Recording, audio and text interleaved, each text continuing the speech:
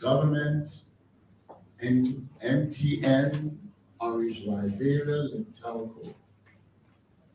And last week, Thursday in the morning, the cable experienced an outage that I would say for better on the internet.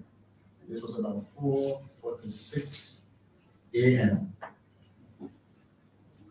So we all woke up to no internet, no WhatsApp, and what have you in the data space.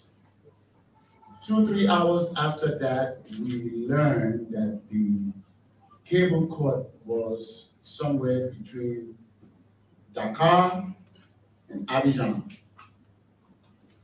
But because it's a wide area, it took some time to locate where the cable cord came from, because there were a lot of speculations. And when we did identify that it was closer to Abidjan, what next we noticed and observed based on reports that it was not only the ACE cable system, which Liberia is a part of, but 4 other cable systems were also cut or had a cable break. So that even multiplied our problem. Because normally when there's one, then we rely on each other to see how we can reroute the traffic. But when you had 4, SAT3, main 1 cable, ACE cable, and MTN wax cable, all 4 went down, affecting over 15 countries. On the ACE cable, 9 countries got affected because 9 countries were members of ACE, and Liberia happened to be one of the 9 countries. Liberia had a partnership with ACE cable, and the operator that operates the cable is called the Cable Consortium of Liberia. This cable has been in existence since 2010. Since 2010 to today, we have had 3 of such incidents. Another information is that Liberia, Sierra Leone, Guinea, and Gambia are the countries that only have 1 cable system in their country. And that poses a challenge for these countries, especially us in Liberia. But we have managed over the years since this cable came live to find different ways of rerouting and redirecting the traffic when it happens. Unfortunately, this time around, when 4 cables were out, it was hard, and we had to go through a war room type of situation to address the issue. Yes, it is a national security issue. It's a national security issue not for Liberia, for all the countries that were involved. About 6-7 o'clock, we then decided that the best way to do this is to do a multi-pronged approach. Have the people that can maintain the cable kind of start working on the cable, at the same time try to redirect the traffic that was on each country. And redirecting the traffic meant that we were not using 100% of each person's network. Liberia normally will go to Ivory Coast and get on an express bus and go around the world. We couldn't go to Ivory Coast anymore. So we resorted to go from Liberia to Freetown, hoping that we get enough capacity and facilities to go from Freetown to Guinea, hoping that we get enough capacity and facilities to go from Guinea to Gambia and then to Dakar before we're able to go around the world. As we speak now, we have about 40% of our capacity restored. That's not a good number because I noticed that some people are still having problems with slow network, not full WhatsApp conversation, but we're working on it. It's not only Liberia, so we had to everybody had to be given a portion of their facility to make sure we bring back their country's land into the waters. We might be somewhere else, but we have to negotiate and get them there. And once they are there and the work has started, it takes another 4 to 5 weeks to complete their work. So what we are carefully doing in the interim is to ensure that whatever cable we have now, with the limited capacity, that we're guiding it with everything. It talks about the need for substantial improvement in project management.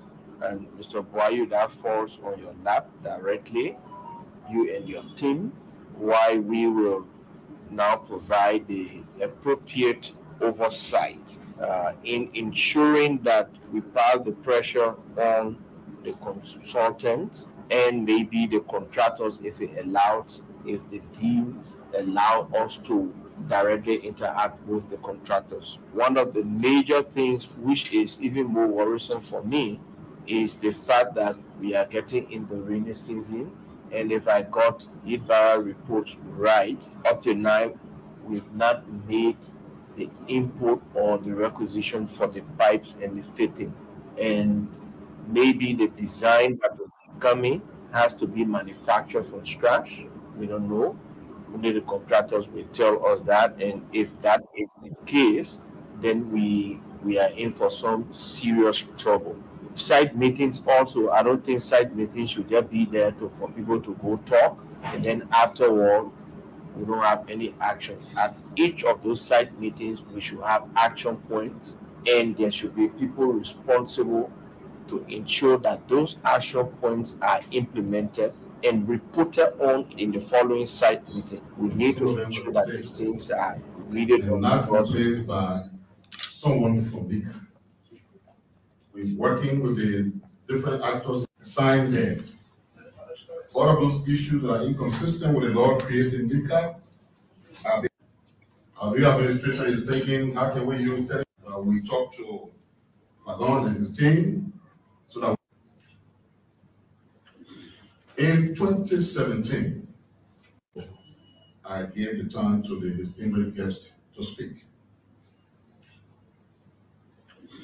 In 2017, the head of the Executive Protection Service recommended to President Selig, at that time they were working on the Transitional Act, to include in that act the question as to how our former leaders are protected.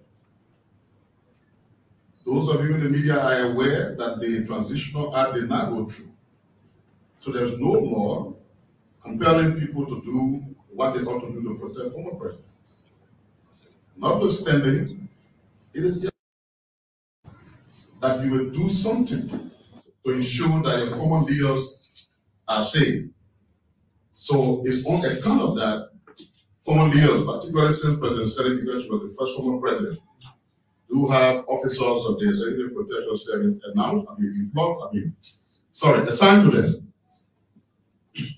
When President Selig became former president, the government assigned 15 EPS officers. 8 of the EPS officers walked away on their own. So she was left with 7. Former Vice President Walker had 12 EPS officers assigned. 3 were withdrawn by the government. They did not walk away. Currently, the EPS chose to assign 15 EPS personnel to former President Weah. The former president rejected 8 of the officers on grounds that he does not know them. But he also made a request that he needs 38 officers to be assigned to him. The head of the EPS has indicated that they will not assign 38 EPS officers to the former president. The assignment of EPS officers to individuals is at the discretion of the President of the Republic of Nigeria. It is a presidential unit. That's the reason why they wanted to make it legal, by ensuring that it was reflected in a transitional act which did not go through. So that presidential discretion, which is embedded in common sense, is being used to ensure that our former leaders are protected. And the government's commitment to ensure that not just President Weah, President Salif, and other officials of government who the president deems necessary to grant the EPS officer will continue to do so. But let me caution us. We politicize everything in this country.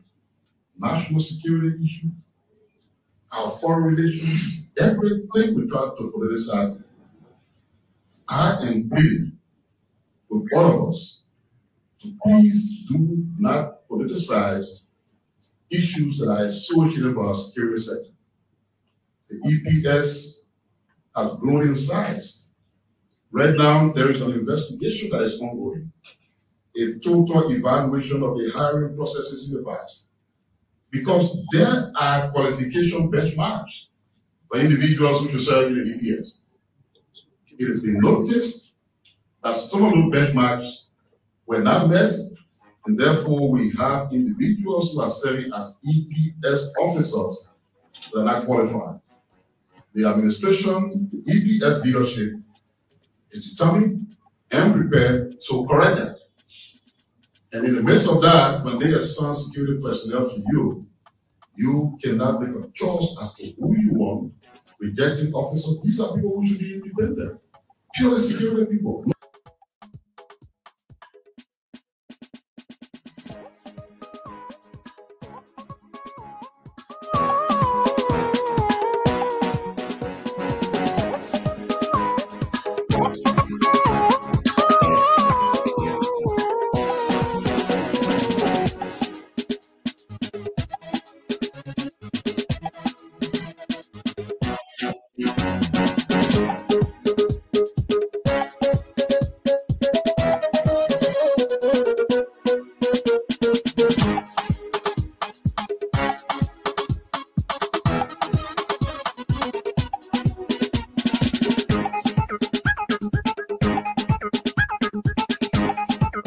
Okay, good morning, Liberia.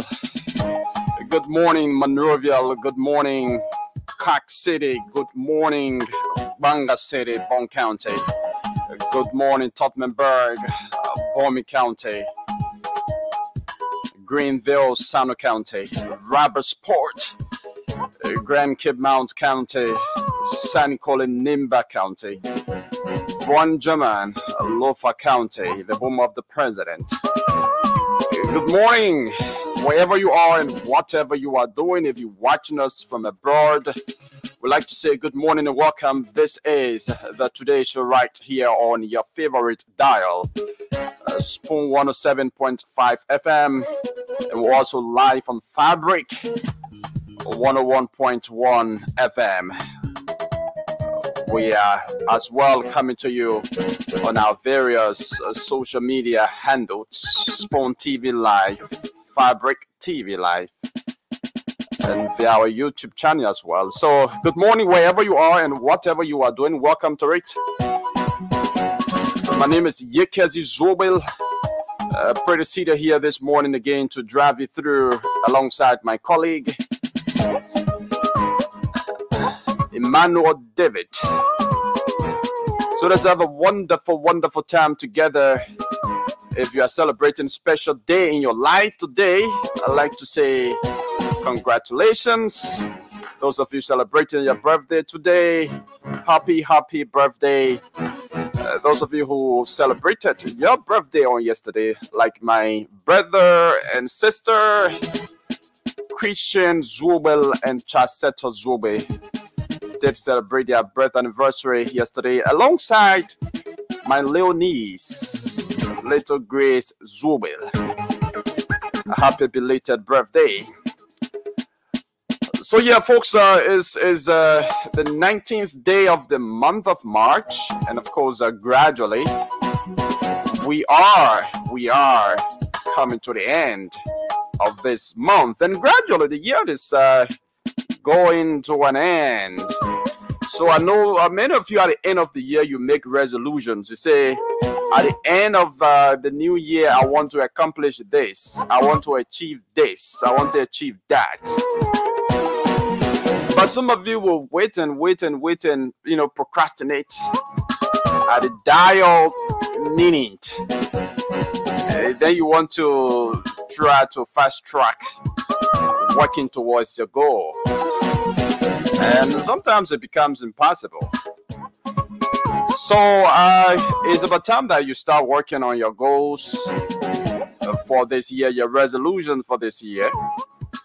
Because gradually, this year is going to an end. So let me say good morning to Emmanuel David. Emmanuel, how are you? Well, I'm fine. Thank God for life. Thank God for the air that we breathe. Thank God for his assistance as God too as well, because without him, we wouldn't have been here. So I like to appreciate God Almighty. And you said something, I'm like laughing, the resolution. Those, at the beginning of this year, there were lots of people who pen down things, say, oh, I will do this, I will do that. And, time is of essence. Time flies. Time waits for no man. Time is the most expensive commodity ever. You cannot buy time. You can buy the Bugatti, you can buy the what, you cannot buy time. So I think it is good to work while you have the necessary time, and you don't want to procrastinate things, and all of your dreams that or your resolution rather, and you have them not coming into fruition. So you want to do the best, make the best of your time. So it's a very good thing, and I'm actually working on couples of things. Yes, and I said I'm going to do at the initial point of this year. I don't know about you, but for me, I'm actually pushing, and I hope and pray God be my helper. All of these things. If you don't put God at the center of these things, it is for nothing. Yeah, so I do agree with you as a Christian. I do. 100% agree with you. Yeah. You've got a plan, because it's often said one who fails to plan plans to fail. Sure enough. So if you don't plan, of course, you plan to fail. Fail. Yeah. So that is it here this morning. And let me say good morning to all of you watching us live on Spoon TV. Ben is watching us live from is it Sakoya? Sakoya. Okay, so it's Ben Sakoya. Ben Sakoya from Tubero. That means it's Sequoia. Ben Sequoia says it's following from Tubero. Thanks for following the show, Ben. Yekehzie Junior Alvin is following live from Compass City. Yeah, that's my city county. Right there. I want city. I'm a city. How long you live in the city? How long I live in Kanta? So Ben, thanks for following the show. Yekehzie Junior Alvin, thanks for following. Emmanuel L. Baker Jr. is also following from Firestone. Okay, thanks for following from Firestone. Emmanuel Panto Elijah says, good morning, Spoon TV. Thanks for following. Panto happens to be one of our regular followers. I think a few days ago I saw him again following. Keep on following. Josephus Lakbo says, good morning, Yekehzie. Josephus, I'm watching from Mount Tokade, Yikepa, Nimba County. Have you been there before? No. You haven't been there. Yeah, but so you're thinking about lying, eh? No, I get lying, man. So about you get lying on private platform. Man, let's go. Let's get lying on public platform, or you get lying on private platform. Yeah, but that's it. Otto Cholo Play, okay, says, I think if I show this morning, I'm following from River G County, Fishtown City. How is Fishtown? Yeah, Comfort Zaza is also following the show this morning. Asha Wuluge is following from Zwuogbae, Grand Juda County. Thanks for following the show. Fole Somba says, good morning. I'm watching from the Bypass. I think it's Capital Bypass. Thanks for following the show. Abraham T. Thomas is also following this morning from Johnsonville, Uptown. Thanks for following the show as well, Abraham. Abel Nomade Towe is following the show from District 13, New Georgia. Thanks for following the show, James Koffa, and the rest of you following the show this morning. We'd like to say good morning. Princess Wani is following the show and says, good morning, my family.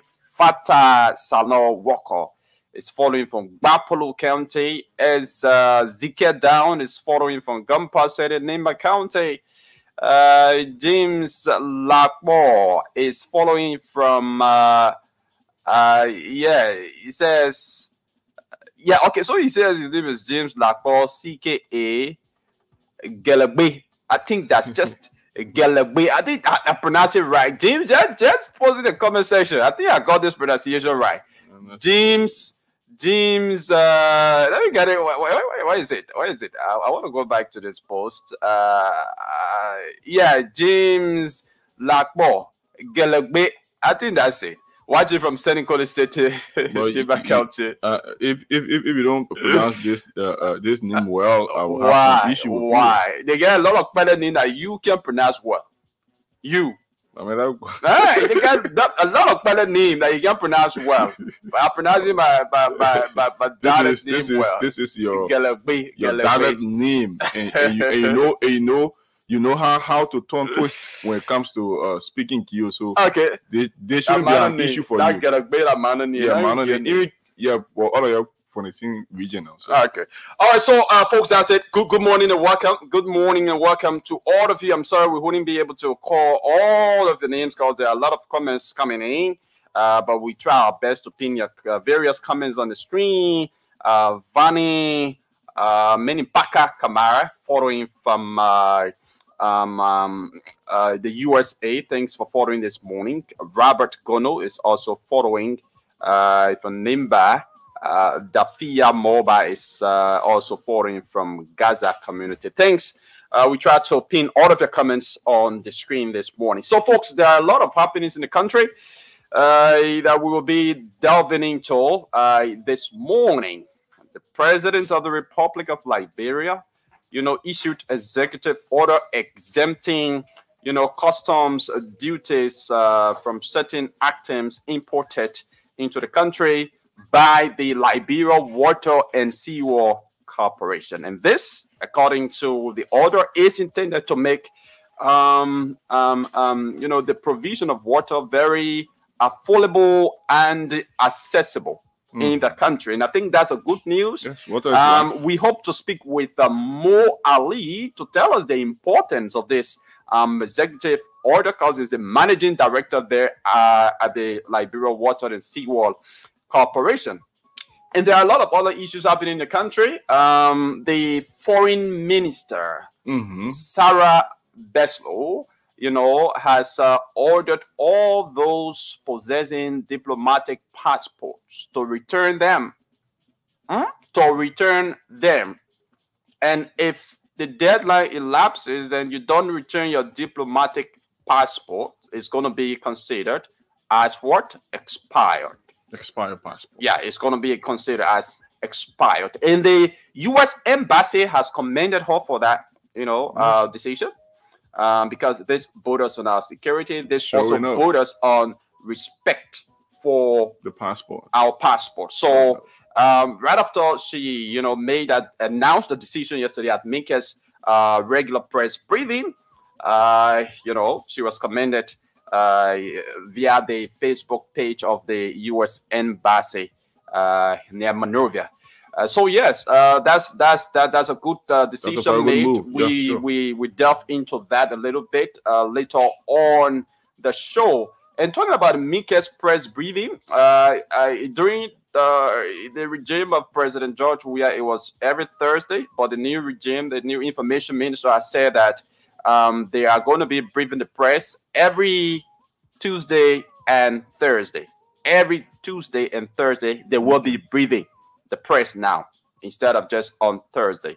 And I think that was good. He also said that because Minka had a program it has a program on ELBC. Still broadcaster. Yeah, I think so it's on Friday. It's called Minket's Half Hour. So he said it's now going to be extended to an hour. So it's going to be called Minket Hour. Okay. Yeah, so there were a lot of things said. He also addresses the issue of the president's request for EPS officers. The former president. The former president. Yeah. Request for EPS officers to be assigned to him. You know, it was all circulating on social media that, you know, the president requested 25 EPS officers, and people were like, hey, it's too much. But little did we know that the number was even higher than what it was. Was circulating on social media. So according to the information minister Geraldine McPia yesterday at Maker's press briefing, the president requested for 38 EPS officer. 38 EPS officers, according to the information minister, President George. We are requested 4 to be assigned with him. For what reason? To protect him. But I just think that's too much of an EPS officer to be with him. Too much. But we'll also talk more and more about that, because the information minister went on to say that, you know, when former President Sirleaf left office, 15 EPS officers were assigned with her. But then I think certain number, I think he said either 8 or 7 of them left, you know, went away on their own. And so when and 12 EPS officers were assigned with the former vice president, who is now president of the Republic of Liberia. But when he was former vice president, 12 EPS officers were assigned with him. But then the government of President George Weah decided to withdraw 3 of those 12 EPS officers. So now the former vice president was left with how many EPS officers? So he got 9 EPS officers he was left with. And then President George Weah, according to him, you know, was assigned with 15 EPS officers after he left office. 15 EPS officers. And then he, you know, rejected 8 of those EPS officers, according to the information minister, because he said he doesn't know them. He doesn't know them. He doesn't trust them. He can confide in them. He can work with them. So he rejected 8 of them. So that is, currently the president is assigned with 7 EPS officers. But now he's requesting more. He's requesting 38 EPS officer, which I think is going to be unprecedented if it happens. But it's not going to happen, according to the information minister, because he said he's spoken with the folks from the EPS director, and he said that wouldn't be possible. But we talk more about that. Yes, the legal aspect, because there is this debate surrounding whether to assign you know, EPS officer. Some supporters of the president are saying that, you know, it is the right of the president to request for, you know, EPS officer, and there are some legal backings towards that. We'll look at all of that, even though I don't know about any legal backing about assigning EPS officers to the president. I only know about the Joint Transition Act. You know, that act has not yet been acted, so it's not yet a law. And that act will make it compulsory for a certain number of EPS officers to be assigned to former president in the country. Yeah. But that act is not yet a law. It's still a bill. It's yet a proposal. All right?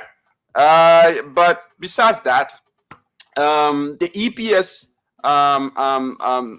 act itself, you know, it says the president can assign EPS officers at his discretion to any individual, dignitary, even me now, the president was, EPS. Maybe if he can follow the show every morning, he Mm. knows that I can come here very early because I come here before 7. Mm. Yeah, I come here before 7. Maybe the president will say, maybe you taking risk to come, here very early. So I want to assign 1 or 2 EPS officers with Serene. With Serene, no problem. That would be okay. That would be okay. And that also happened under the regime of former President George Weah. Where he assigned EPS officers to individuals that he wished. And guess what? Under President Weah regime, I saw EPS officers plenty places. I went in club and all I used to see EPS officers. And I saw EPS officer. The president wasn't there, but EPS at officers. The resident of Zwuogbae.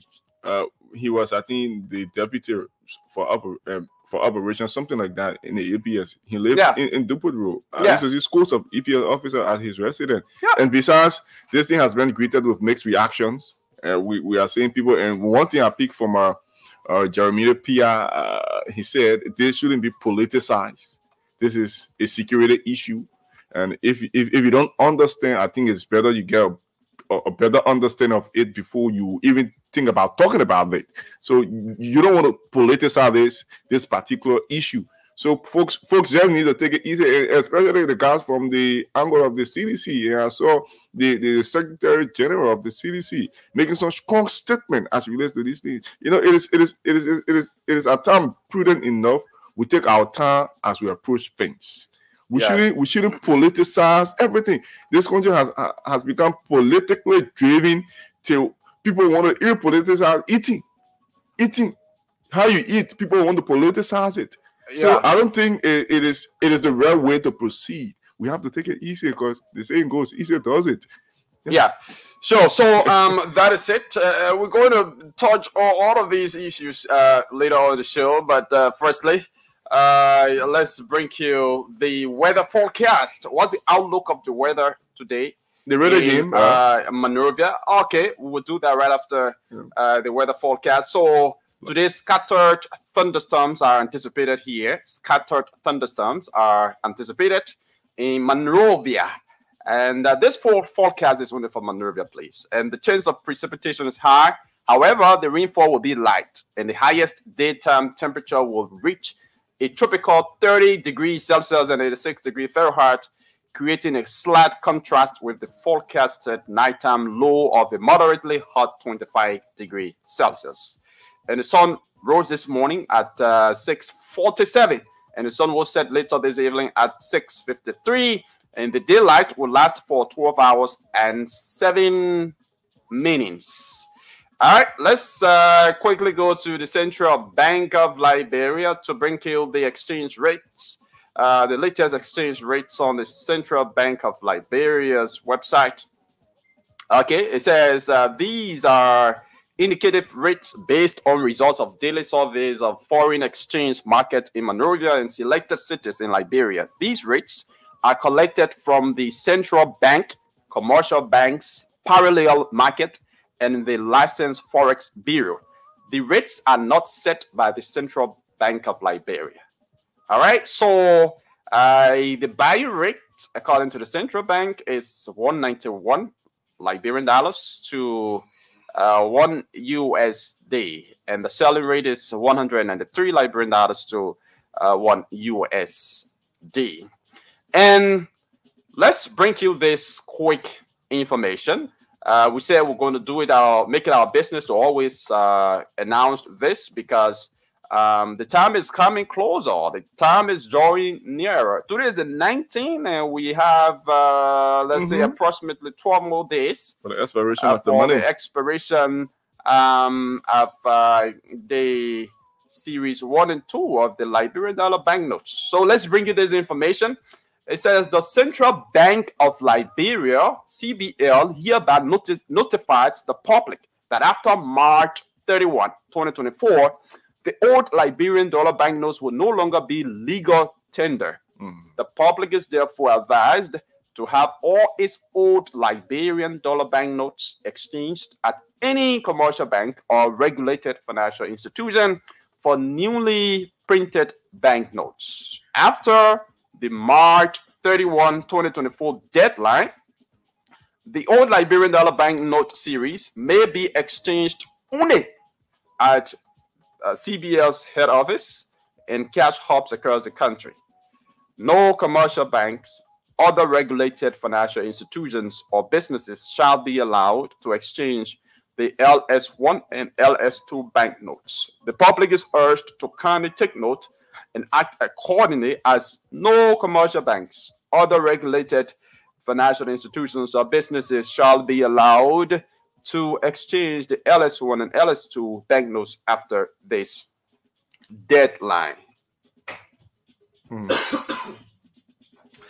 usually I want to give a description of the banknote that's considered expired. So if you take the banknote, you want to face it at the front where you get the picture of the president, all right?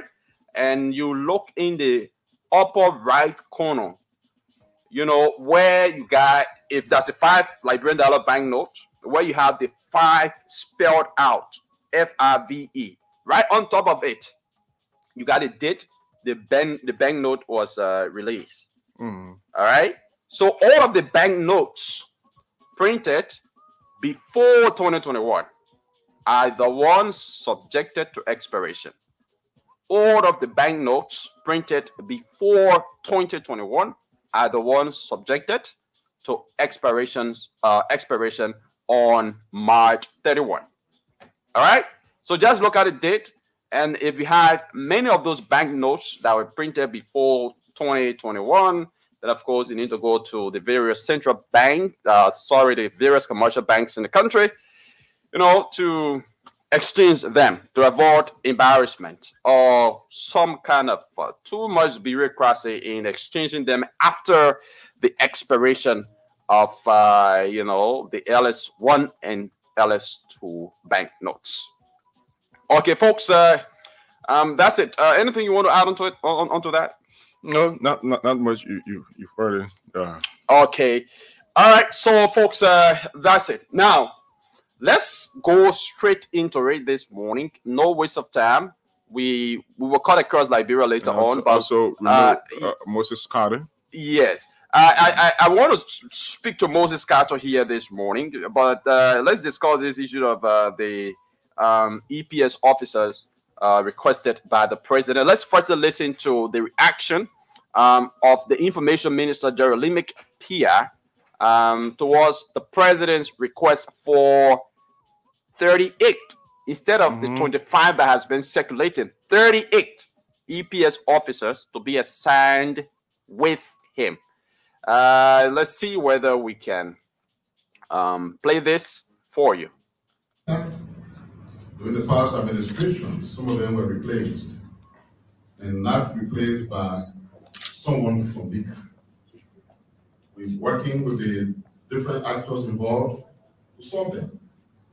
There are places where, as the laws of the Executive Protection Service, have been trending in the media as before. Let me comment on something that has been trending in the media as the final talking point before I gave the turn to the distinguished guest to speak.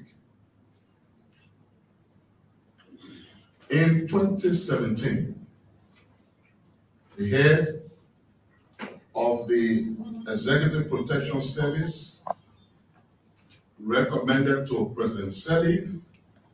At that time, they were working on the Transitional Act, to include in that act the question as to how our former leaders are protected. Those of you in the media are aware that the Transitional Act did not go through. So there's no law compelling people to do what they ought to do to protect former presidents. Notwithstanding, it is just that you will do something to ensure that your former leaders are safe.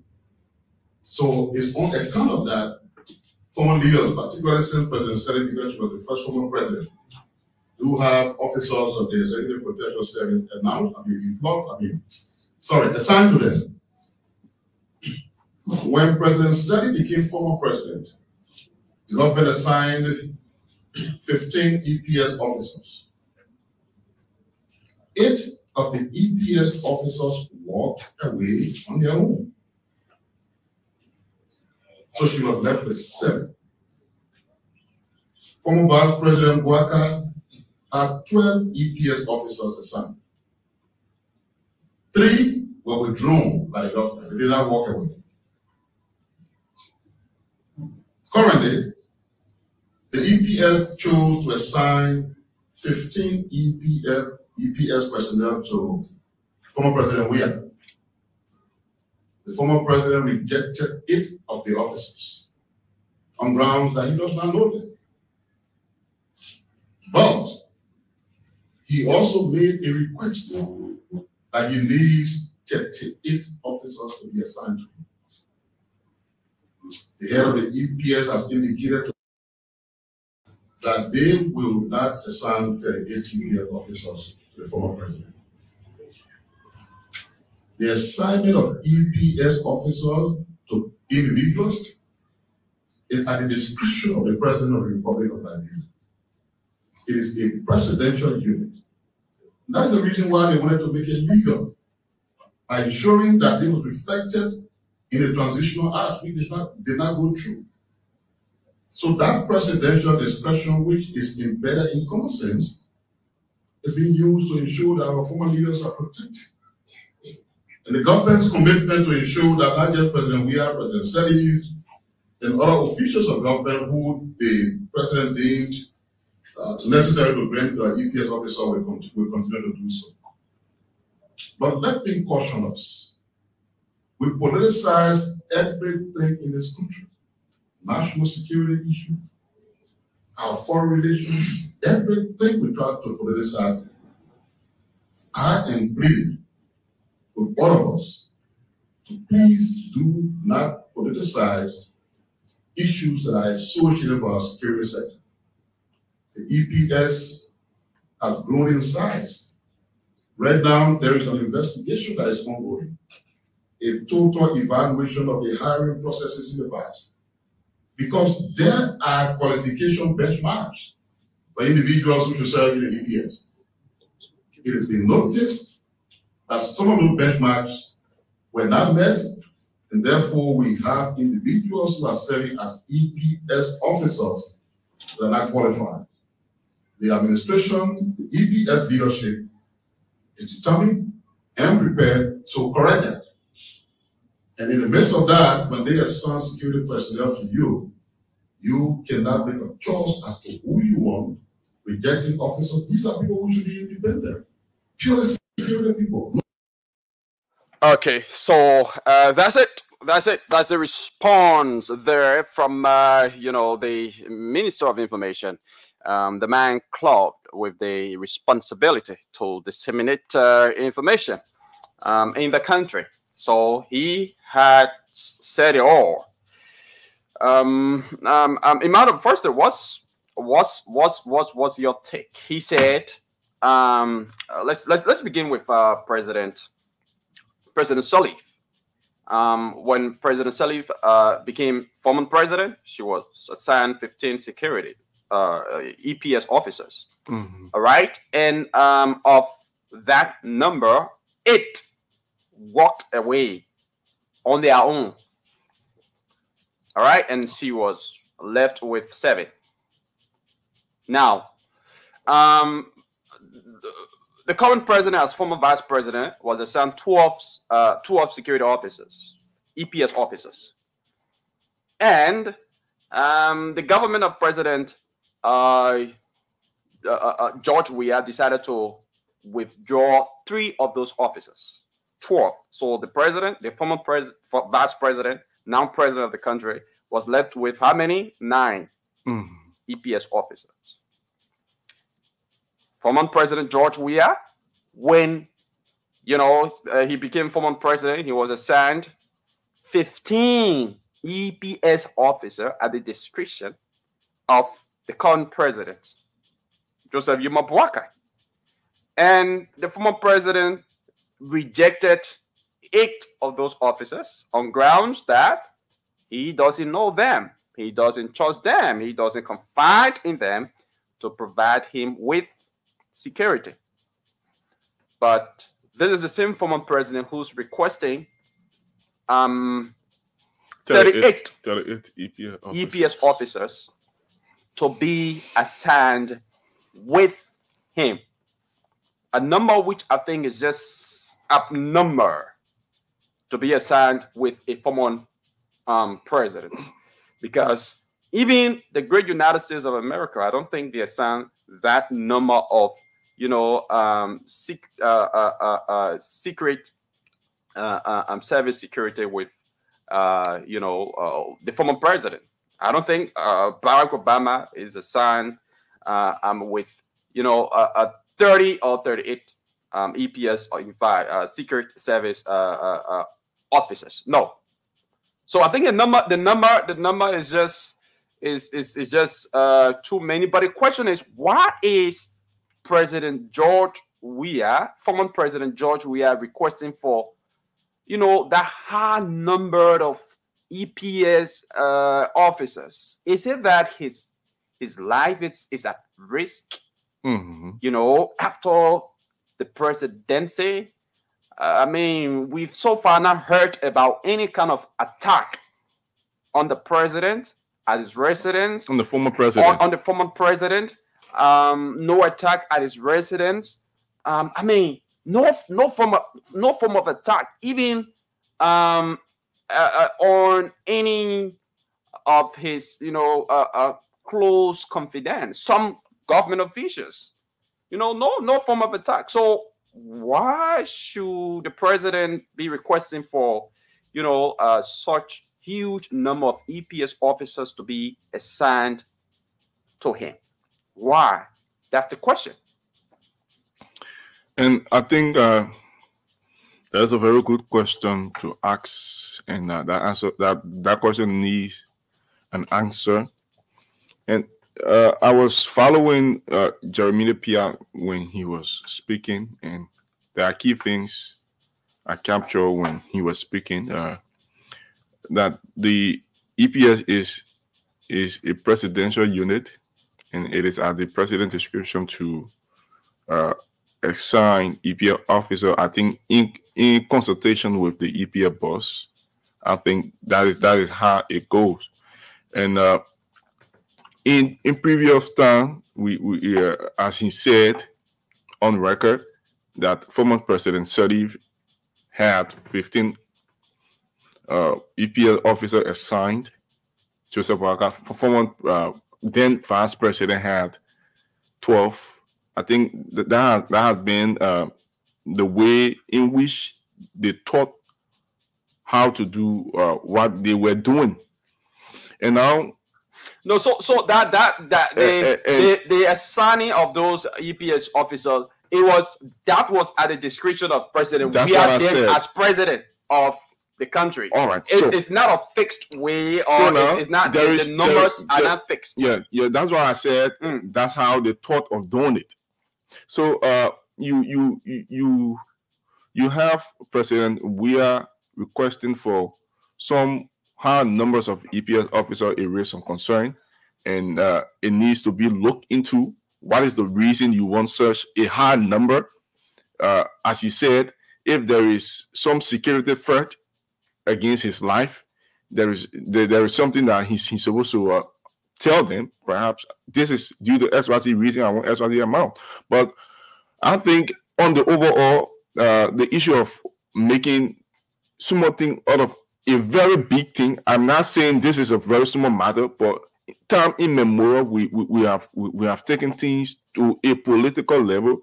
And I even listened to Secretary General Jefferson Kochi. I'm very keen about what I'm about to say. Okay, so talking about Jefferson Kochi, because I already have. Yes. I thought that we talk about this. I already have his Facebook post. Yeah, you can just read it for us. In reaction to the president's request. Mm-hmm. And this is what he said. He said President George Weah asked for 25 EPS personnel. At that time, that was the information circulating social media, that the president asked for 25 EPS personnel. But if I'm reading directly from Jefferson Kochi's post, But if you cannot provide him that or anything that falls short of that number, we can assure you we will protect him ourselves. Remember also now, the day we come to the conclusion of protecting President Weah, you can rest assured you won't go to work. That's a threat right there. So he said, remember also now, the day we come to the conclusion of protecting President Weah, you can rest assured you won't go to work. That is, the current president will not go to work. Yes. We will call for a National Protection Day for President Weah. And on that day, Mr. Bwaka, you will work from home and not the executive mansion. Threat to the presidency. According to Jefferson Koji. Don't push us. Don't push us, for we have what it takes to make you uncomfortable. Go and do the people's job. We won't pretend to you. We don't seek popularity. We are action-oriented characters. We will ask the citizens to join in protecting President Weah any attempt. And the day we come to protect President Weah, we won't leave again. We will protect him till the day we feel comfortable that he's well protected. Except from the announcement of I think I think this was a post, and he said it's excerpts from the announcement of the party chairman, Janga Ko, as the new chairman of CDC. So he's telling us that what he posted were excerpts from Janga's Ko. But statement. you remember yesterday? That is what he said. Yesterday you play an excerpt about talking about Jefferson Koji's statement, and what you just read was the exact thing he said. Yeah, so I mean, for the fact that he can post that, it shows that he is supportive of that. For the fact that, according to him, those are excerpts from the CDC new chairman's statement, then it tells you that, it's something that has been agreed upon, or it's something that supporters of the CDC or partisans of the CDC, are supportive of. And I think this is where the Minister of Information was coming from, talking about individuals trying to politicize this whole issue of the president's request for EPS officers and blah, blah, blah, blah, blah. So I think it's for me, I feel it is from this angle that, the politicizing of this request is coming from. Even in the public space, these have been greeted with mixed reaction, especially the huge number of those who support President George Weah. And I think we shouldn't be going this way. This is something that needs to be dialogue. If there is more importance attached to it, those who are clothed with the responsibility of spearheading the affairs of the EPS can handle this. But Jefferson Koji come out with such a statement, I think is scary, and we need to condemn it from this angle of the media. We need to condemn it. It needs condemnation. And one thing is that Yekehzie Koji is not an ordinary man. He was former mayor in the previous government. He's the Secretary General of the CDC. This is a man who has been sanctioned by the United States of America for human rights abuse. You know what it takes to abuse human rights? Somebody who has the capability and competence to abuse the rights of human beings, it means that person must, possess some huge influence, to do that. So he's not just an ordinary person coming up. So if he's just coming up and making, a reckless statement, threatening the presidency of the country, I think the national security has to pull him over for questioning. Just think about President Bwaka going to work and folks from the CDC headed by Jefferson Koji trying to prevent them. Yeah. Prevent them. Just think about that. You can remember under the regime of former President George Weah, I think I can't vividly remember the statement, but it was a statement that was made by now Senator of Montserrat County, Darius Dillon, where he said he's going to stone the president's vehicle. While he made statement of that faction. I can, vividly remember the statement, and I can remember he was pulled over. The national security requested that he comes for questioning. So those are similar regular statement being made by Jefferson Koji, and I think the national security should take cue. Yeah, take cue of that. And one thing, yeah, go ahead. And I'm just trying to bring to the understanding of people that Jefferson Koji is not an ordinary citizen now. He has huge following and he's influential. And per his position in the Coalition for Democratic Change, the CDC rather, he is an influential guy that presides over schools of youth. And making such a statement, it is in my mind, it is not playing well. I was just thinking about, that's why I asked the question, just think about President Blanca is trying to go to work, and then you have folks preventing him and the security retaliating. Think about the scene, just think about that scene. You don't want Jefferson Koji to make such a statement. I think election is done with, campaign is done with. It's about time to build a nation. We should figure out ways how we can contribute positively to the nation and put aside our political differences to forge ahead. Trust me, this nation is not this nation. This nation is some way behind. Things that other nations have passed by. These are things that we are still struggling with. Just imagine the issue of electricity. Just imagine other things. What are some of those contributions, positive contributions you can bring on board? Yeah. Instead of just political, at times it hurts me, Yekehzie. It sickens me at times when I see influential people who we think should be in the right trajectory to build the minds of young people positively, making such a statement. It bothers me as a young man coming up. Okay, so that's it, folks. The Minister of Information has said. Seriously. The request of President George Weah for 38 EPS officers is not going to be adhered to. And I mean, the factor is the president of the country, assigns EPS officers to an individual, at his discretion. There's no law for that matter. There's no an act, which is a Joint Security Act, which is not yet a law. Until that can be made a law, then of course it's going to be mandatory for former presidents to be assigned a certain number of EPS officers. But as of yet, it's not a law, and so currently it is left with the president to assign EPS officers to individuals, former president at his discretion, in consultation with the EPS boss.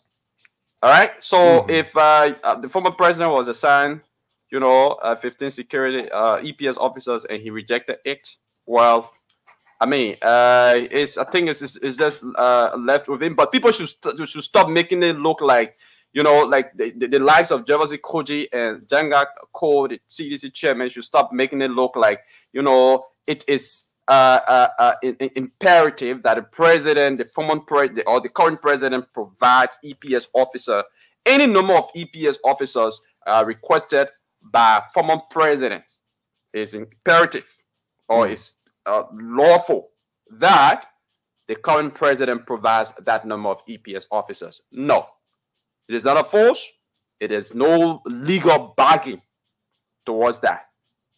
And I'm surprised that the former president of all presidents will come to be, requesting for 38 EPS officers when he was president, like a lot of people are saying right here in the comment section.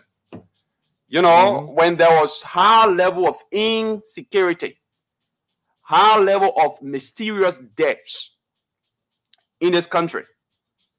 I mean, the president told us that we should buy CCTV cameras. He told us that we should try to buy CCTV cameras in our various homes. So that we should, he said specifically, we should be our own security. Yeah. We should be our own security, and we should go ahead and buy CCTV cameras. You know, not taking into consideration the fact that, you know, a lot of Liberians are living below the poverty line. A lot of majority of Liberians can't afford to buy the CCTV camera that he's talking about. So if CCTV camera can serve as security, and you, especially Mr. President, I think you can afford to buy a CCTV camera. What now? You can buy the CCTV camera that you told us to buy before as ordinary citizens to be our own security, and now you're coming to request for 38 EPS officers. Yes, I'm not in any way trying to say that former presidents of the country should not be protected. They need protection. Sure enough. And that is why I'm in favor of that Joint Security Act. I hope they can, you know, see the need to enact it expeditiously, so that there can be a law relative to, you know, the number of security officers, EPS officers that will be assigned to a past president. Yes. But while there is no law, the current president, in his own wisdom, like President Weah did to former President Eli Johnson Sirleaf, assigned to her 15 EPS security after she became former president. And the same is just being reciprocated to you, Mr. President. But your demands are hard. And it's being made to look like, you know, this is imperative, it must happen, and out of that, we just stop politicizing these kinds of things, issues that have to do with our security. I think we should stop politicizing them. Now, moving fast forward, the president, Joseph Boakai released a statement. The executive mansion released a statement yesterday, and it says President Boakai issues executive order number 127 exempting the LWSC from customs duties. It says President Joseph Yuma Boakai Sr. has issued an executive order to exempt the Liberia Water and Sewer Corporation (LWSC) from paying customs duties on certain items.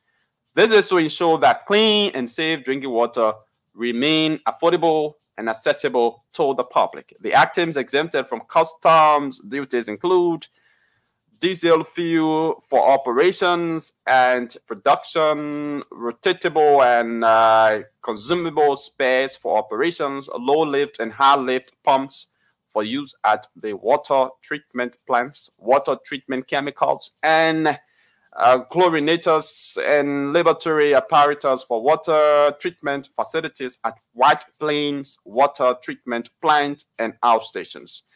The executive order number 127 was issued on Thursday, March 31, 2024. It also exempts heavy-duty equipment such as water and sewer trucks, asphalt cutters, jackhammers, leak detectors, valves, that is air relief surge and line, presumed sewer cleaners, high pressure assorted pipes and fitting, flow and water meters, heavy and light duty vehicles and generators from customs duty payment. And this executive order takes over from the previous executive order that has since expired, which served a similar purpose. So yeah, President George Weah has President Joseph Boakai. President Joseph Boakai has issued an executive order, you know, and this executive order number 127. And this executive order, I think, is 100% necessary. Is exempting the Liberia Water and Seawater Corporation from customs duties, which is very important. And the intention or the essence of this, according to the release, is to, you know, make safe drinking water affordable and accessible to the public. And that is important. You know, sometimes when I sit and think about our country, you know, how way back we are in terms of development is too frustrating. You know, in Monrovia and its, you know, environs. Imagine water and seawater up to this time is not able to, you know, provide water in Monrovia, in central, in Monrovia. In Monrovia, water and seawater cannot supply. We don't even have the facility to do that yet. In Monrovia and its environs, we can't do that at this time. Electricity, the problem. Water and seawater, the problem. And those are basic necessities of life. Basic necessities of life. In 2024, we are still struggling. They seem nowhere near to be resolved. Nowhere. This is very, very disheartening. And I think this executive order is going to help the Mo Ali and his team, you know, to do more. It's going to reduce the cost of water. Yeah, I use water and seawater because I'm right here in Congo town. Yeah, so it's going to lower the cost. We still join because once you have customs duties or tariff imposed on those equipment that are coming into the country, that the water and seawater is importing into the country, of course, the water and seawater will have to increase the price of, you know, water, the cost of water, you know, to be able to bridge that gap, to be able to, you know, run the affairs of the corporation. So I think that's a good decision by the president of the Republic of Liberia. And I was hoping to speak with Mo Ali on this. I talked to him this morning, but he did not reply. But I'll hope to talk to him at a subsequent time about this, to tell us the importance of this. How beneficial is this to his institution, the LSWC? Yeah. Well, I think it is an opportunity for the Liberia Water and Sewer Corporation, a dormant agency that have been lying there, that should have been a revenue, you know, generation or generating company agency to make, you know, water is life. Yekehzie, to be real, water is life, and having water and sewer in this country, and there are lots of people even in central Monrovia that do not have access to safe drinking water. I think it means a lot, and this should serve as an opportunity to make it more affordable for Liberians across the capital. For now, as you said, you have water and sewer in your area. For where I live, we don't have that. We still drawing water for hand pumps. So I think there are more people who want the service, who are willing to pay. But the water and sewer, I get to my area, good water and sewer. It can go to that 1 more again. That's 2 what I'm weeks. saying. LEC better than water and sewer. LEC is way better than water and sewer. It is dormant LEC agency line. Can go 2 days, 3 days, it will come. But now water and sewer goes, my brother. I mean, you have to fetch water for nearby wells or pump. This is an opportunity for them. This is an opportunity for them to make the best use of it, so that Liberian across Montserrat County can have access to safe drinking water, and in time to come, Water and Zwuogbae can stretch its hands other places in various counties to have people having access to safe drinking water, because remember, water is life. Sure. Good water is good health. So we look forward to the Water and Zwuogbae management making the necessary use of the opportunity that have been given by the president and have water supply across the country. So we are keeping our eyes open. Kudos to the president for a wise decision, and that is it. Yeah. So that's it. Now we talked about an issue here. Was it last week? Was it when was it? This issue about of this about the beating of the woman. Yeah, it was last week. Last week. Yeah. I can't remember the exact day.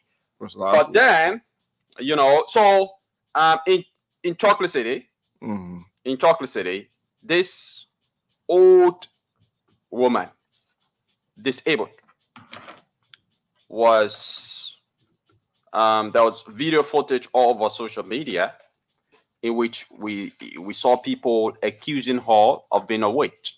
All right, so they accused the old man. They said the old man a witch. And at the end of the day, they flogged her unmercifully. They flogged her inhumanly. And when they flogged her and she probably went off, some of them who were flogging the old man, they just thought that she's dead. Yeah, that was the thought. And so it was all on social media that, oh, they flogged the old man died. But later in the evening, we got to know that the old man didn't die. She did not die. There was a good Samaritan who came in. This lady, and took the old man to hospital. And other folks from the United States of America even pledged, to pay the old man hospital bill and everything. All right. And that was done. She was at the ERW hospital, ongoing treatment. And it's something that we discuss here, and we condemn the action of those who flogged the old man, accusing her of being a witch because they don't have any, evidence that the old man is a witch. And even if they had evidence that the old man is a witch, they didn't have the right to beat her or to flog her for any reason, because you flog the old man, it will not take out the witchcraft from in her. Beating will not take out the witchcraft from in her. I think when you grab witchcraft, a witch, what you need to do is to do what? You pray. You pray. We as Christians. You use Holy Ghost fire. Or you call pastor. You say, oh, pastor, we get one old man here. She's looking at a witch. And she witch, like other people claim. And we want you to pray for her. But beating her will not, what difference will it make? No. And the old man that you're accusing of being a witch, the old man, she's not eating your children. And now the old man making some of your bro. You don't try to go America. And now the old man making some of you not try to go America. Or now the old man making some of you not get job in nothing. Nothing. You don't get any evidence about that. But you just grab the old man, you're accuser of being a witch, and then you're unmercifully flog her. Unmercifully. As though she's done something to you. In your claim, they just claim the old man is a witch. She was flying, and and then she landed. Maybe I don't know, her gas finished or a few whatever it finished, and then she was forced to lay in Chocolate City. But that was not the fact. The old man was reported dead sometime of last week. So she died at the hospital. She did not respond to treatment following that flogging. She died at the hospital. And I'm trying to place a call, because the most important thing is for an investigation to be carried out to bring the perpetrators of a flogging to book. There's a need, and I've not heard the police talk anything about this. I've not seen a statement from the police about this, and it happened since last week. And the woman died over the weekend. And I've not seen any statement from the Liberian National Police in terms of arresting relative to that. In terms of arresting, suspects and carrying out investigations. So I want to speak to Moses Carter here, who's the spokesperson of the Liberian National Police, to hear from him whether the police is doing anything about carrying out an investigation. Before we can go further into, the death of the Oma. We understand the name of the Oma is Mamblo. She's from Grand Cru. Mamblo. Yeah. She's from Grand Cru. Yeah, she's from the former president's county. Hello, Mr. Carter. This is Yekehzie. You live on the Today Show on Spoon FM. Yekehzie, it's a pleasure. Thank you. Okay, so there was this, social media video that accused an old woman of being a witch, and we saw people in that video. She was being, she was allegedly flogged. I did not watch the portion of the video where she was being flogged, but it was alleged that she was flogged.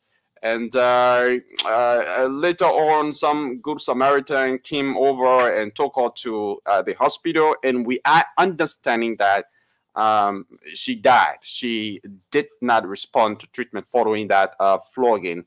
But since then, we've not heard any information from the police about that. Any statement about investigation? Does the police know about this incident? Well, the police take due cognizance of the barbaric incident that occurred, which led to the death of one of our citizens. And so the investigative team, the Inspector General, has constituted a team to expedite investigations and to be able to release report to the public in as soon as possible time on the issue of arrest. So what we are going to do, the approach we are going to use is the video that circulated on social media. Those persons who place those videos on social media are going to be used as persons of interest to assist with the investigation that will lead to arrest of individuals who perpetrated such act, thereby leading to the death of our citizens. Okay. So I can assure you that in the course of before the end of the week, we'll definitely continue to provide you updates as it relates to arrest. So until now, you've not been able to invite over to the police those persons of interest, or you've not been able to identify them to invite them. Our investigators have already started reaching out through social media outreach to be able to have those persons of interest avail themselves to headquarters. Okay, but also the body, because it was alleged that she was beaten, and I don't know how you do your investigation, but don't you think it's going to be prudent if maybe your investigation can find out from the body, whether from the hospital what she died from? Yeah, so you can rest assured that we'll keep up regularly as we make progress with the investigation. This issue of witch, how I want to it's funny, but does the police investigate issue of such? Somebody be accused of being a witch? Does the police investigate issue of such? Our work we do basically is basically empirical. Mm-hmm. We go after empirical evidence and not hearsay or deceit. So because you don't take hearsay evidence to court, you take empirical evidence to court. So on the basis of that, we do not proceed with any case that does not have empirical evidence. Oh, okay. Okay, Mr. Carter, I'll continue to call you maybe by Thursday or Friday, hopefully, to make more inquiry about that investigation. You are quite welcome. Thank you, Yekehzie. Okay, thank you very much. So it's Moses Carter, the spokesperson of the Liberia National Police. They're speaking with us. But folks, it's sad that the old man died, and there was an online television, the Liberian News Agency, forwarded that story to the letter. They went on, interviewed, did some background check on where the woman lived for 10 years. They went there, spoke to individuals in that particular surrounding about the about the woman, and people say, I mean, she was a normal, woman living her normal life in that community. One of her brothers rented a room for her, and then the brother unfortunately died. But since the brother died, she had been living in that particular community, and she sells rice. She sells rice. They have a name there for her. They call one youngster name, because the residents of the community in the interview said, well, all the taking things for Sepi, the old man too will take on the things for Sepi. So they used to call her someone a young girl name, in the community. And she used to sell rice, according to them. She used to sell rice. The old man used to sell rice to survive. But I think she fell, according to some of the residents, some of her neighbors. She fell, and since she fell, her foot got broken, and she couldn't move about all by herself. And out of that, she earlier on had, her 16-year-old granddaughter who used to take care of her. But when she became older and there was more work on her to do, the little girl ran away. And so she was there all by herself. She was helped by neighbors. They said she would get outside in the morning and just sit at a particular area and do everything for herself, sending the kids in the yard, from one end to another end to help her with stuff. Until, at a certain point in time, they saw that she was sick, she was suffering, and the neighbors decided to take her to her brother. All right, so they didn't want to take her just directly to her brother and say, hey, here is a sister, because they thought that the brother might have denied her because of her condition. So what they said, when they did a background check, they found the brother's place, and they went there. They said, oh,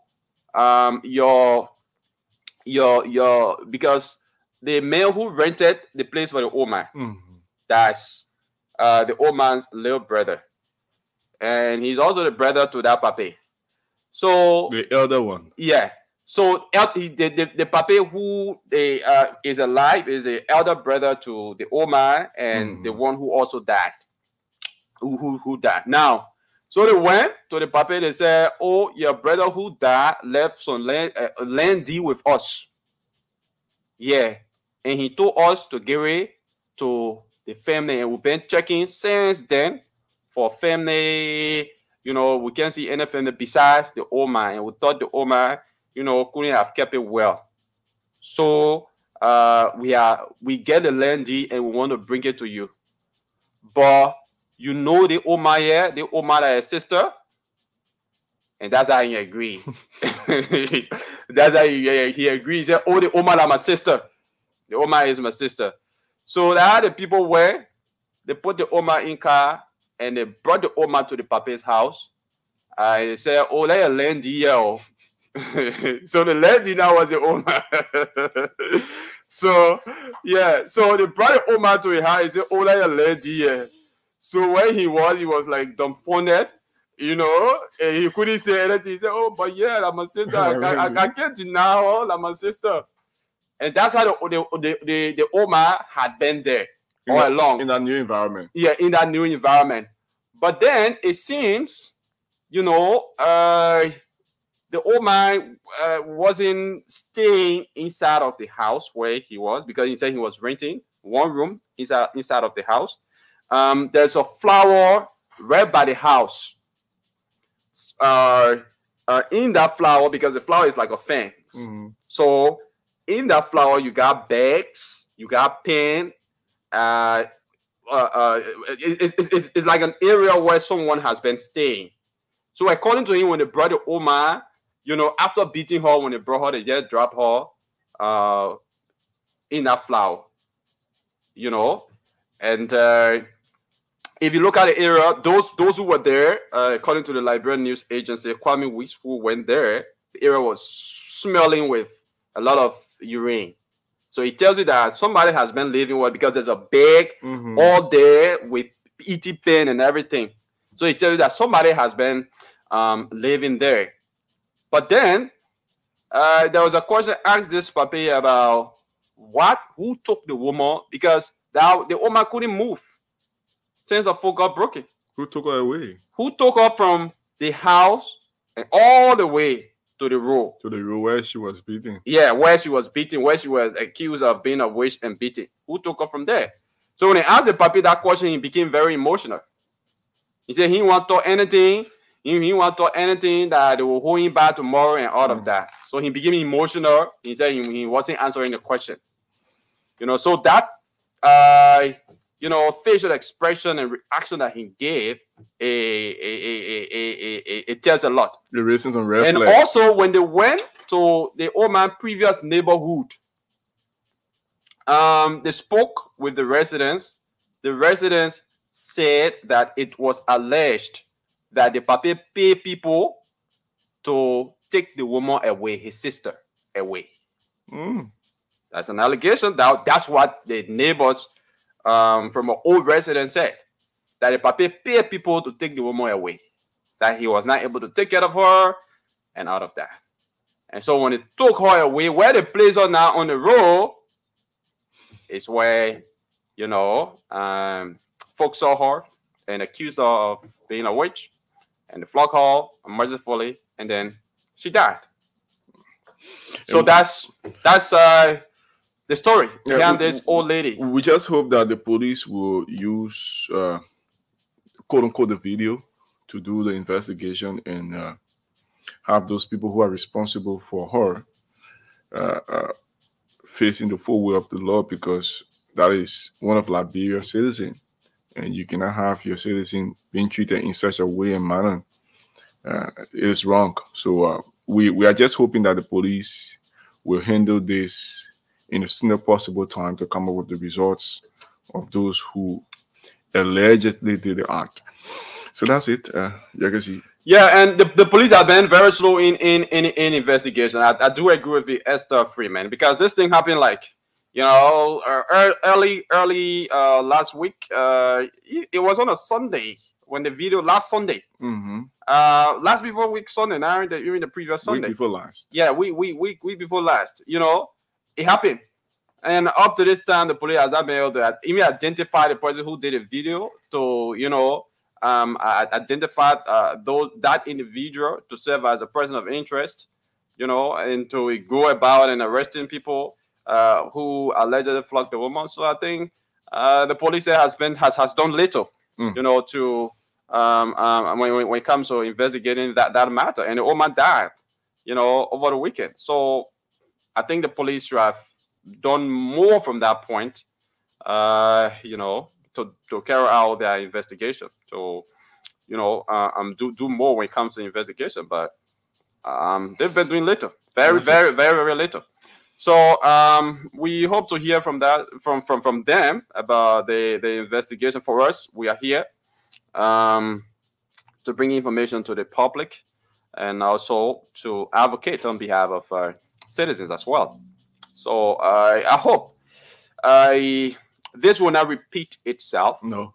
Because it's for this notion of just seeing somebody and saying the person is a witch, and just in between that time, just before that incident, there was another incident in Bapulu where this lady was set ablaze.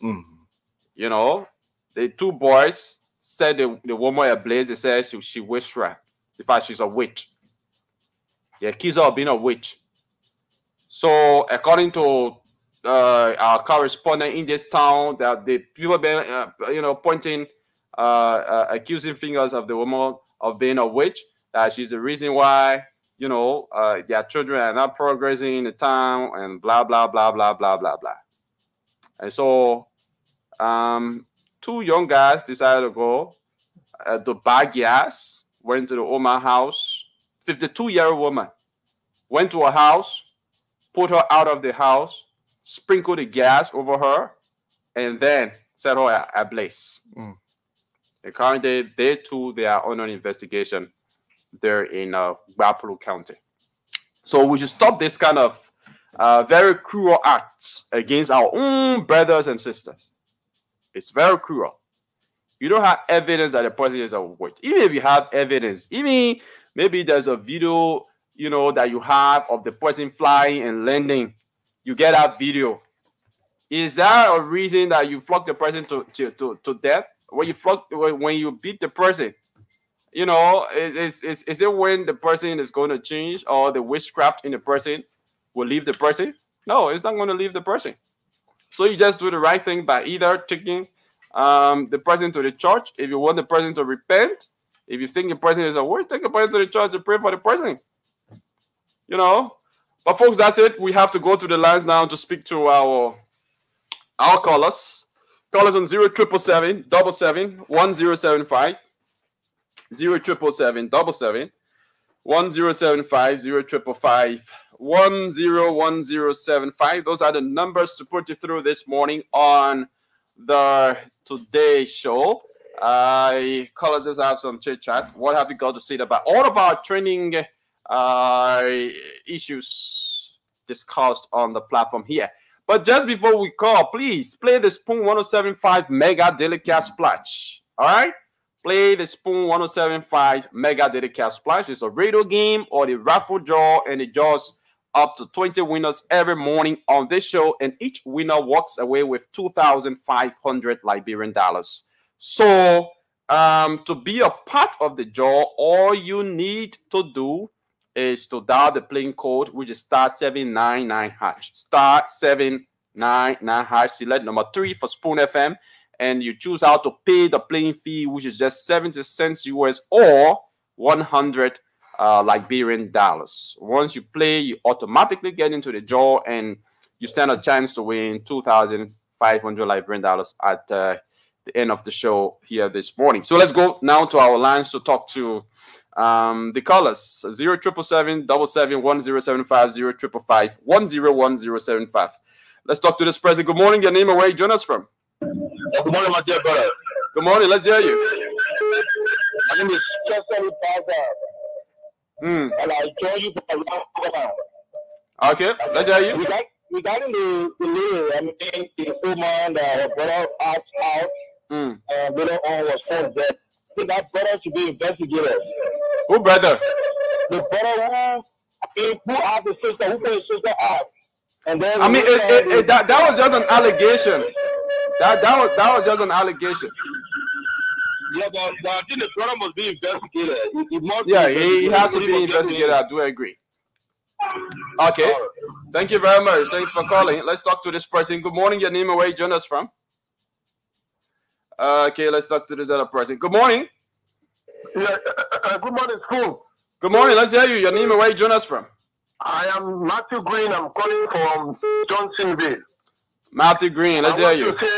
I want to say thank you very much for a brilliant show last night. It was wonderful. It was educative. I want to say thank you to Daniel Dillon, who has given us the confidence that the rescue train is on the right track. Thank you. Thank you very much. Let's talk to another person here. Good morning. Your name and where you join us from? My name is Samson Tupakaru, calling from District Number 4, Pinville, Wellard. Okay, let's hear you, Samson.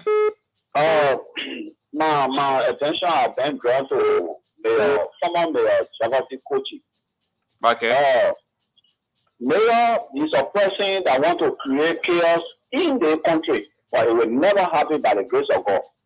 Because he tried to inspire the youth of CDC, because he the youth team he tried to inspire the youth against our people. Because if President or we are can, former President, we are can, for the EPF, that is intention. Nobody is hunting anybody in Liberia. Nobody fighting war yet. According to President Weah, the former president, he said that everybody should buy CCTV. And we, of course, other people cannot afford their own cup of red or green for them to eat. And all of the he said people should buy CCTV to do their own security. And at that time, the city racing ball was messy. And at that time, the CEPF, one of the EPF became our brother was killed on the country tour in Lima. So all of the things is a rally.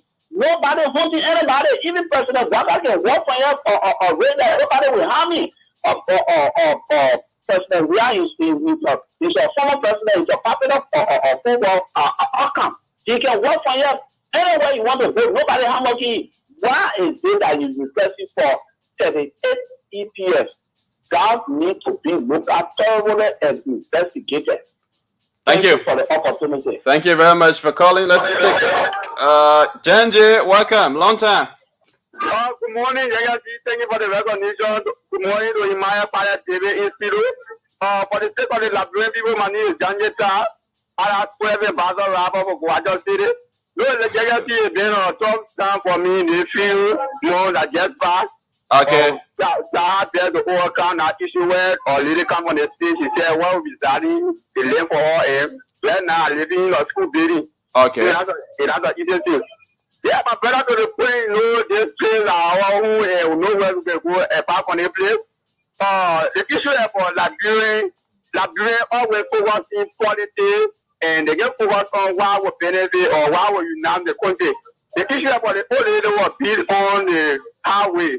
But to be frank with you, this already when our government will feature children or when our study group of party people, all of women group will come and protest and be loud or concern about this. But because of people and she now have no question or parking or what have you. But my question is, those people that were quoting this zero. Any case that the police will also protest and trace the people that are saying will be shown in the zero and those that will be calling the zero, they can be of caution and because if you are on the scene recording somebody and what is happening other people, I think that time that you are taking to record or to add a camera, maybe you use that time to call to enter the nearby police station to intervene. But you take a report of video that going why and why they killing somebody in the wrong. Thank you, Janji Ta. It's been a pleasure. Let's talk to this other person. I'm sorry, we can't continue with you. You have to walk away from the radio before calling us. 0777-771-075. Oh my God. Okay. So you walk away from your radio before you call us. Please walk away from the radio before calling us. We wouldn't answer your call if you are by your radio. Let's talk to this person. Good morning. Yeah, good morning. I'm okay. Your name and where you join us from? My name is Jacob, calling from Marshall. Jacob, let's hear you. Yeah, my man, for me, I just wanted to ask a question again. And our budget, I was just discussing today. So I just wanted to ask the president for the nation, Joseph Parker. So our traditional legal country is cancelled in Hawaii. Why? The contest meet? Yes, the contest meet. But the contest meet coming up in April. April 14th it will begin. That's all So, okay, it wasn't canceled. Thank you. Okay. All right. Yeah, that's it. 0777-771-075, 0555-101075. Callers, let's have some chit chat here. What have you got to say about all of the trending issues we've talked about, and also play the Spoon 1075 Mega Dedicated Splashes or radio game or the raffle draw, and it draws up to 20 persons here every morning on the show, and each person walks away with $2,500 Liberian dollars. All you need to do, the fun part of the draw, is you take your phone using your non-StarCell GSM SIM card, dial the playing code *799#. You select number 3 for Spoon FM. And after that, you choose how to pay the playing fee through your mobile money account or through your airtime. And then once you do that, you automatically enter the draw. The playing fee is just 70 cents US or 100 Liberian dollars. So once you do that, you automatically enter the draw. Let's go back to the lines. Good morning. Good morning. Good morning. Let's hear you. Good morning. Okay, this person are you really? Hello, your name and where you join us from? Good morning. Let's talk to another person. Your background is noisy. Good morning. Let's hear you. Yeah, good morning. Good morning. Let's hear you. Yeah, please permit to discuss the critical issue. I hope the critical issue is one of hello. The various schools in Morovia needed the private schools. Okay, so we're not discussing schools this morning, yeah? Let's stick to our talking points. Yeah, let's stick to our talking points. So we talk about various issues here this morning. We talk about the President Executive Order 127 exempting the LSWC, that is the Liberal Water and Seawall Corporation, that is the LWSC. From custom duties, certain items being imported by the Water and Sewer Corporation from custom duty. We'll talk about the Information Minister response to President George Weah's request for 38 security officers, EPS officers. We talk about, the death of the old woman who was accused of witch and beaten in Chocolate City. She was hospitalized and later died. Those are issues we're talking about. So let's kind of stick to those issues. Good morning, your name and where you join us from. Good morning. Morning. Good morning. Let's hear you. Yeah, my name is Emmanuel. I called from Bellevue this morning. Okay. My attention has been drawn to this old lady that was flogged. So the question is, where are the Liberian women who stood yesterday for other women out there? Is it because she was not a young person and somebody wanted to police that things around here? Where are they? Where are the women where she resided yesterday? Why are they not coming up? Why are they not coming up asking for justice, asking for speedy how to call it, investigation? Where are the women? That's a good question. A very, very good question. Why are they? They should be. Why are the various women organizations in this country? Yeah, justice should be shared for everybody. Not only because somebody is very young and maybe you think you can police that things around here and you can use that same person tomorrow to run out there for taking a position. Where are the women? So they have to stand up asking for justice. Thank you this morning. Thank you very much. Let's talk to this person. Good morning, your name and where you join us from. Good morning. Good morning. Are you there? Okay. That person dropped the line. Let's talk to this other person. Good morning. Good morning. How are you? I'm okay. Let's hear you.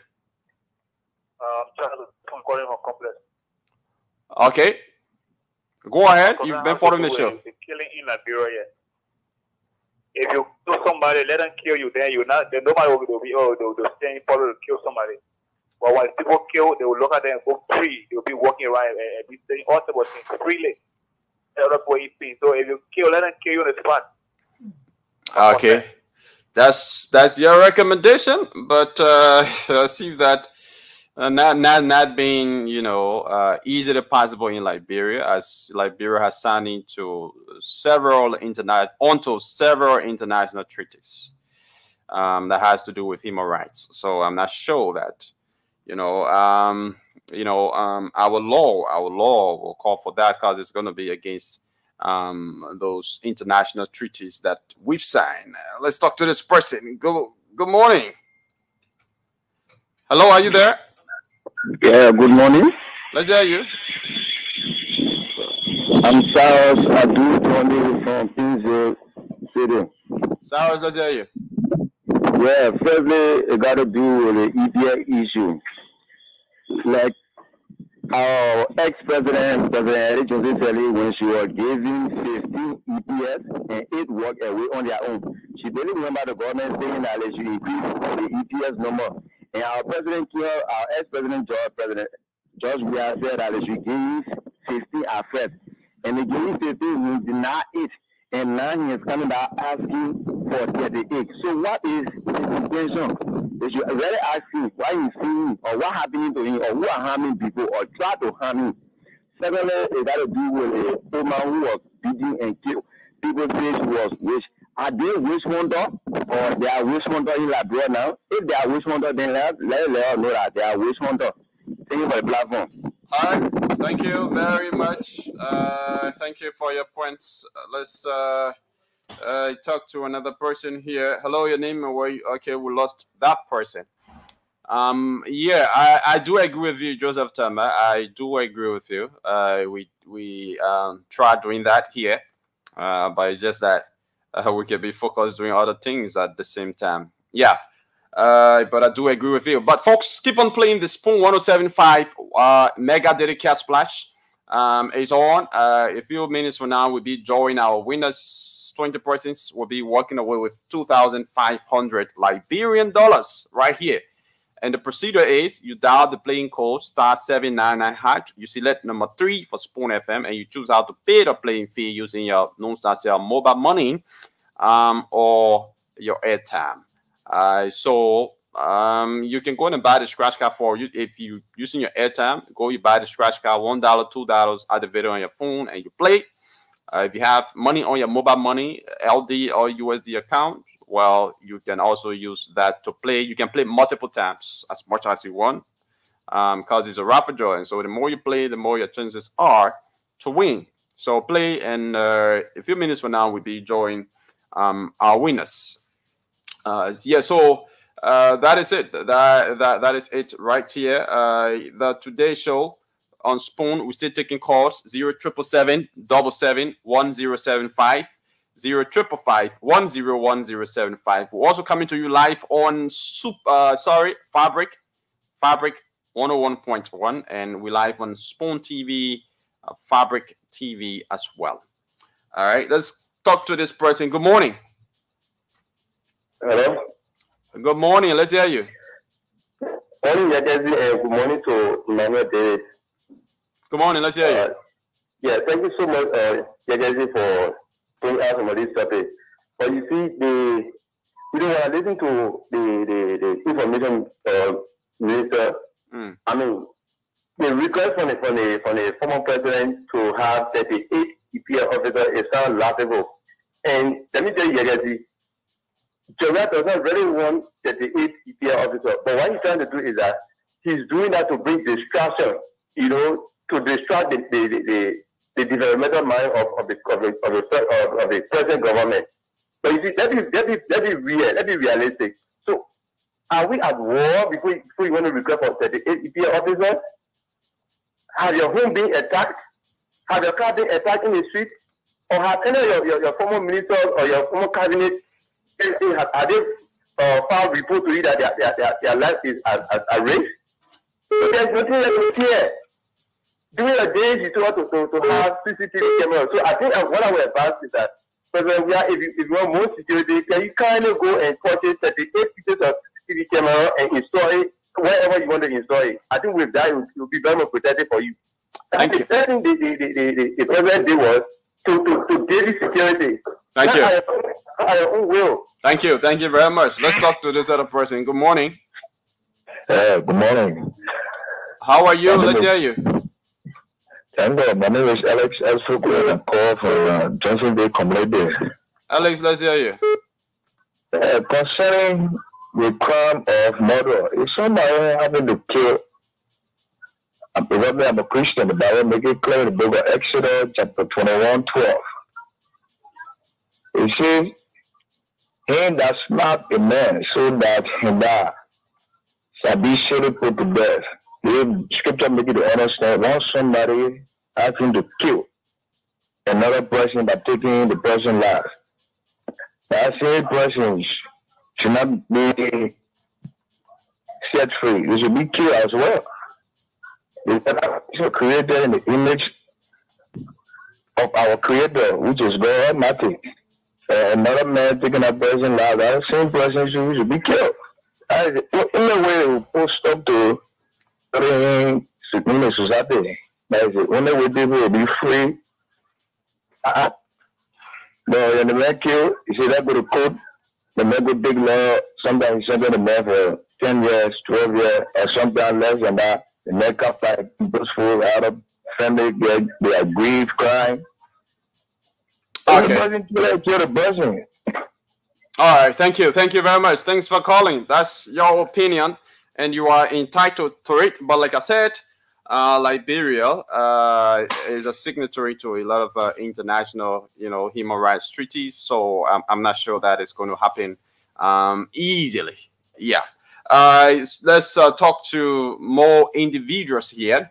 But just before going to the line, on yesterday at Mika's press briefing, the foreign minister, Sarah Beslo-Yanti, mandated everyone holding diplomatic passports to immediately return those diplomatic passports beginning today, March 19. So if you are in possession of diplomatic passports, the foreign minister is saying that you should begin returning your diplomatic passports as of today.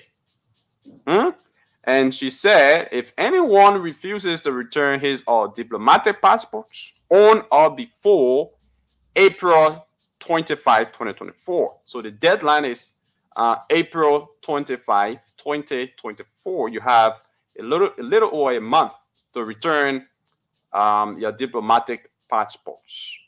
So if you don't return it after the April 25, 2024 deadline, the passports will be considered invalid or be denied usage anyway.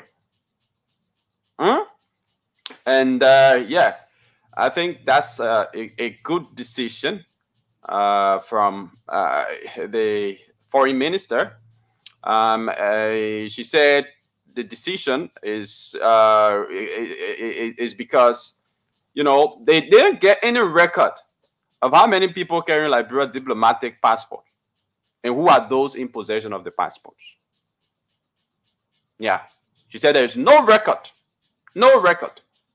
at the Ministry of Foreign Affairs regarding the number of individuals that are in possession of diplomatic passports in the country, and don't even know the identities of those that are possessing those diplomatic passports. So when you return your diplomatic passports, then now they can have a record.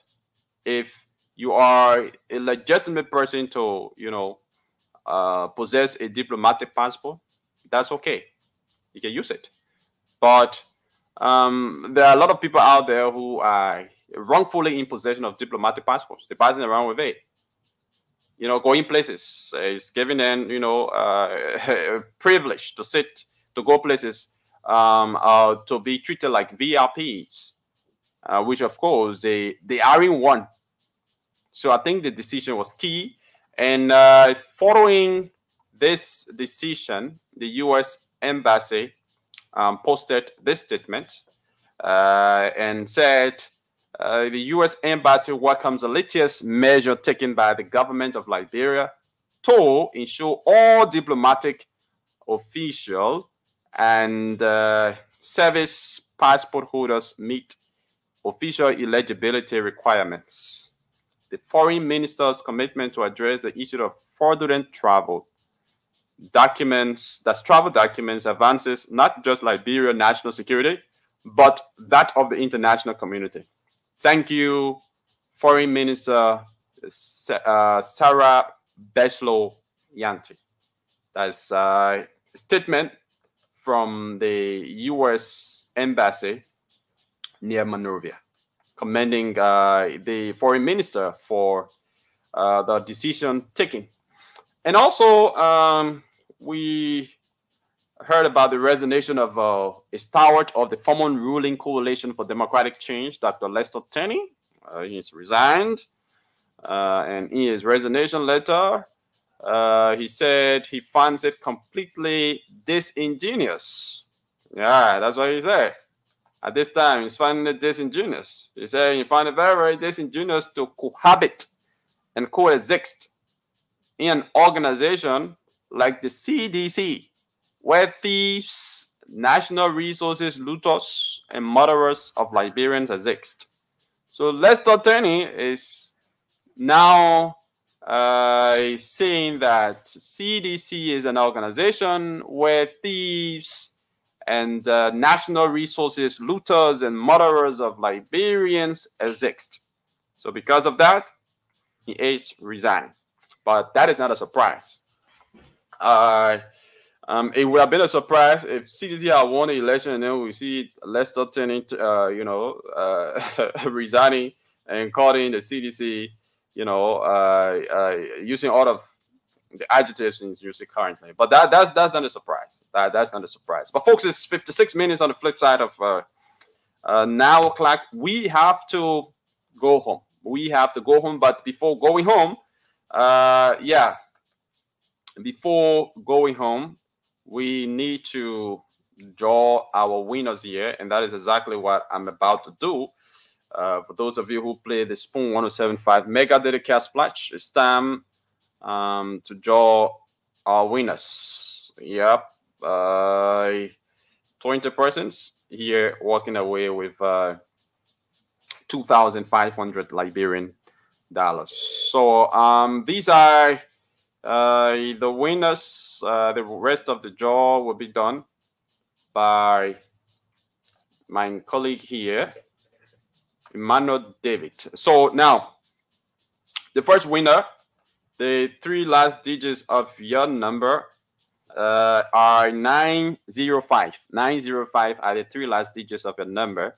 The second winner, the 3 last digits of your number are 997. 997. The fourth winner, the 3 last digits of your number are 724.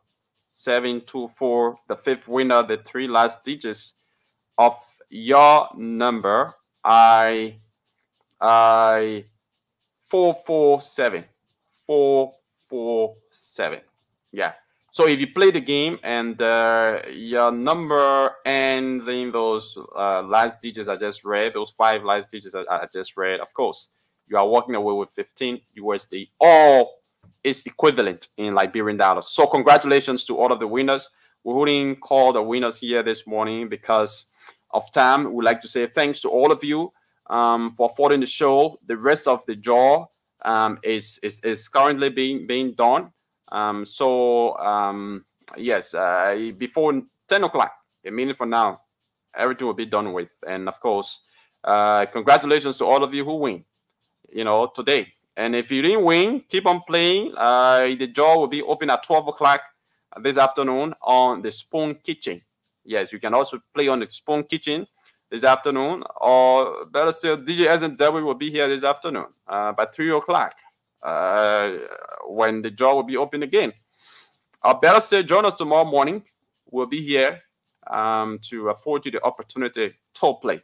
My name is Yekehzie Zwuogbae. I've been here alongside my colleague. Another edition of the Today Show comes on tomorrow at the same time.